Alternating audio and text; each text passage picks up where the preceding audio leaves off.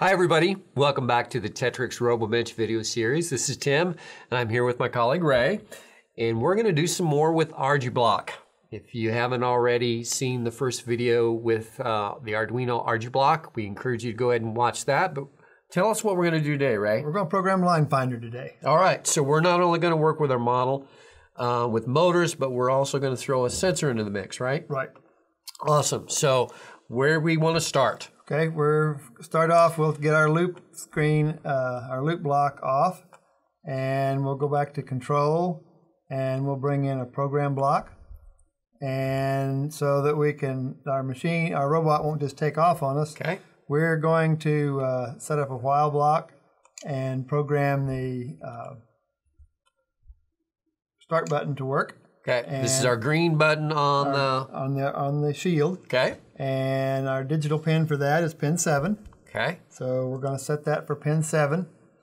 And then we're going to use an if-else block down in our loop section of our program. Okay. And the first thing that this if-else statement needs is a test. Okay. So it's going to test a sensor. So we're going to go find a line finder sensor. Okay. And in our list here, this is a sensor from Grove, right? yes. And this comes with the Arduino bundle. Yes. Let's go. There it is. There it is. So we'll put... Pops right in there. So we're going to test Line Finder. Okay. And so it's going to look and see whether it's reflecting light or not. Okay. And so it operates off of black and white. Right. And that's the line that we're going to be able to follow. Now, I think we have that plugged into digital port 4. We do. I can confirm that. We're going to program that to check pin 4 for the line finder. Okay. And then, since we want it to move, we're going to put a servo in. Okay. Because we want it to, based on what that sensor's reading, we want it to do an action with the motor, right? Yes. Okay. So if it sees black, it's going to move a pin in one direction, and we're going to clone that since we have 2 motors. Okay. Okay, so I think we have our motors plugged into 8 and 9. We do. We've got several choices there, yep. But we've plugged. So we're going to set pin 8 to run full speed one direction. Okay. And 180 is full speed in one direction. 1 direction. 0 is full speed in the opposite direction. Stop is 90. Okay. Or close to it. All right. Depending on your particular servo. So we're going to have the servo attached to pin 8 move full speed.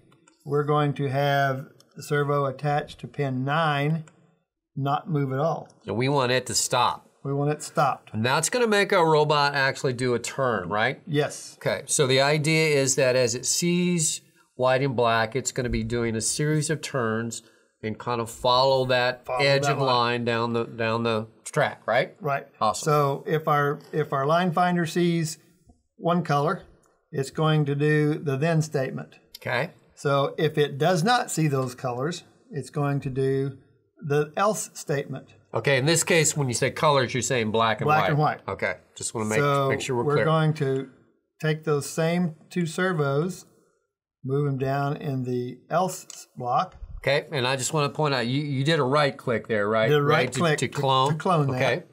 And we're going to make the servo in 8. We're going to make it stop. Okay. And we're going to make the servo in 9, and since they're set up opposed. Okay, 2 motors in opposition. So we have to set that for 0. And we wanted that to happen because we want them to work together. So one has to spin clockwise, one has to spin counterclockwise for it to move in the same direction, right? Yes, otherwise it just sets and spins in circles. Okay. Okay, so our program's done. Awesome. We can look at it. We can kind of look at the logic of our program. Okay. It's going to set and wait for pin 7, a signal from pin 7. And then, while it's doing that, it's just not, because we don't have anything populated in that loop, it's just sitting there. Just right? sitting there. Okay. Okay. So then that runs one time because it's in a setup area.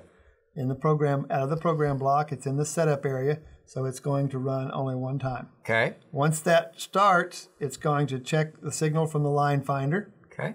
and it's going to do this action if it sees black, and this action if it sees white. Okay, Ray, you ready to try this? Let's test it out. All right, so first thing I'm gonna do, I'm gonna unplug this just for a minute, Ray, so get that out of the way. I'm gonna hold the robot like this so everybody can see it.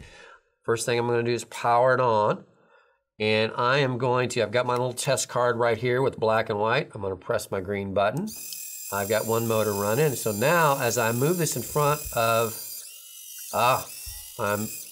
as the sensor reads black and white, alternate motors are turning on.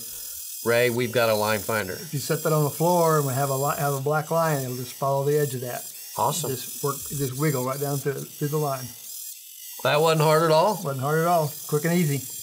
Awesome. You can add blinking lights or any other effects, you know, as you go along with that.